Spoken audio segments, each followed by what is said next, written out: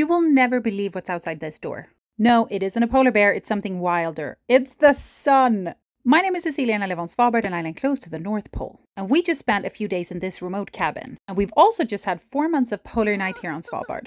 So waking up and seeing the sun for the first time here in 4 months was absolutely incredible. The drive to this cabin took 2.5 hours on snowmobile. The sun isn't visible in our town Longyearbyen yet though.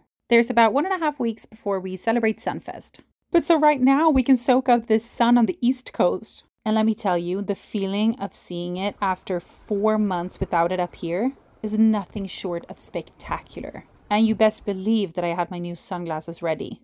So now we have about 2 months to go before we have the next season, which is midnight sun season. And that means constant daylight for 4 months. Okay, bye.